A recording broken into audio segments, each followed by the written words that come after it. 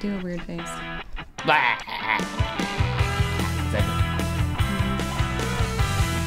Top of the morning to you.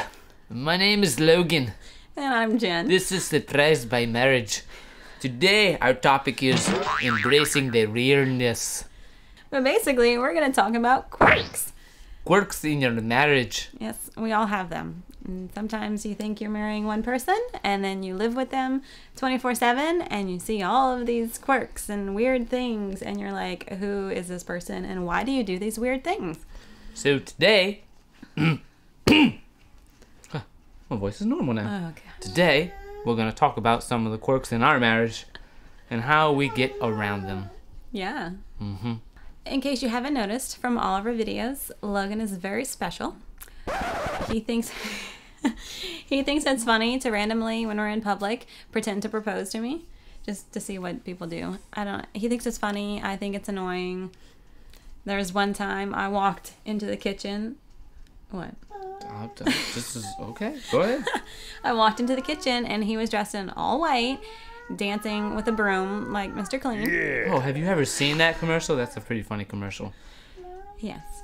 And then one of my pet peeves, really, because it affects my housework, is that whenever he wears something, he says it's not dirty because he only wore it once. So he has this little pile of clothes on the chair in our room of things that aren't dirty. Okay, if you're watching this video and you have that same problem, please comment and let us know, because I don't think that's really that bad to wear something once if it's not fully dirty and then wear it again.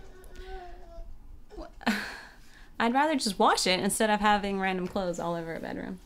But this is like an ongoing thing. I'm trying to embrace it, but it's annoying, really. Little Miss Perfect right here is not so perfect anyway.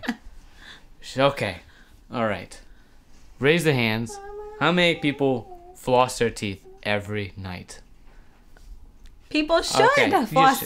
Yeah, sure. Yeah, okay, you should. But who does that? But okay, that's not necessarily the quirk, but it's always just like while she's trying to talk. Floss. No, but it's while you're trying to have a conversation with me as well. It's just very annoying.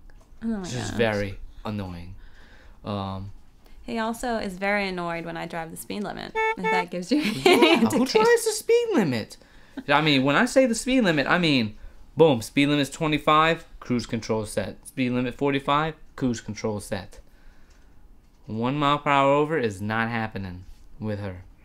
So the point of all of this, it's funny to talk about each other's quirks and everything, but you really have to be careful about focusing too much on those quirks, because you can really start to resent each other because of something really insignificant, which in the big picture is not going to matter. So you have to think, okay, is this thing worth fighting over, and is this going to mean anything in light of eternity?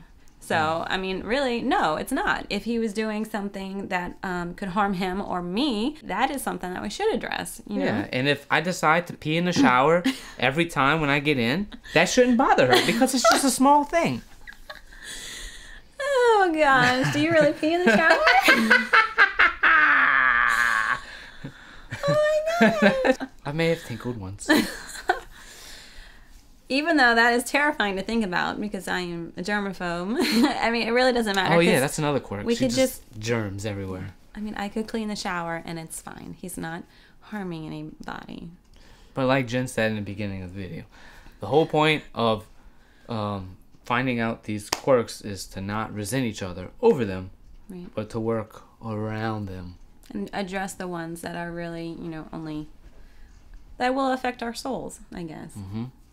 In the book By Love Refined by Alice von Hildebrand, she talks about Tabor vision and how when we first fall in love with someone, we have this Tabor vision of them, like when Jesus, during the Transfiguration, he was on Mount Tabor. Am I even saying that right? I don't even know if I'm saying that right. That's the first time I've ever heard of the Tabor vision. But he becomes dazzling white, and that is the picture-perfect vision of Jesus, and that's what we have of each other when we first fall in love and are first married. And then all in white. Yes, and as you Well, learn... not me. I wasn't in white. As you learn each other's quirks and all the weird things and all of that, you kind of lose that Tabor vision of each other. And so it's important to remember that vision you had of them in the beginning and not let all those minor irritations and things ruin that vision. Because even though, I mean, things he does can annoy me, but he is still an awesome guy. I shouldn't let all those stupid things cloud my vision of the man he really is. No, the man he really is. So, When yeah. in doubt, just laugh at your spouse. Yeah. It's easier. Mm-hmm. Embrace the weirdness, really. Yes.